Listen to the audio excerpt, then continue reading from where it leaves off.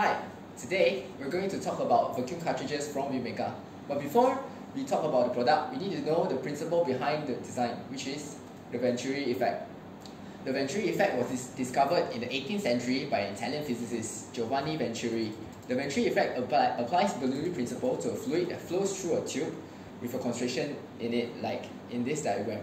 As the fluid flows through the constriction, the molecules must speed up in order for the total flow rate remains the same. However, the molecules that enter the tube at the given time must be as the same as the number of molecules going through the constriction and coming out from the other end. Since the cross-section is smaller in the constriction, the molecules must move faster in order for enough molecules to get through the specified time.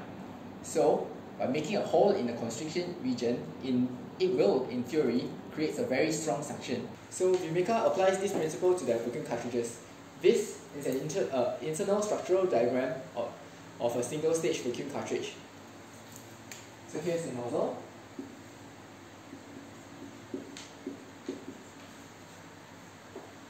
Here's the chamber. And diffuser.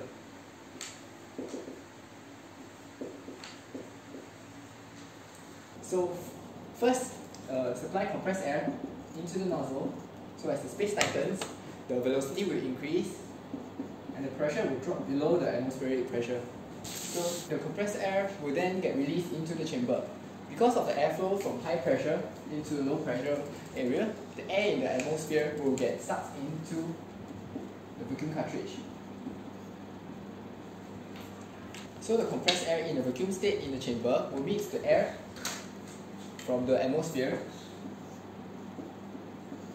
then we'll go through the exhaust together. Then the air pressure gets reduced inside a vacuum cartridge to create a vacuum. Once that happens, thing can be sucked in through the vacuum hole, which you can add your vacuum cup in it, which is here.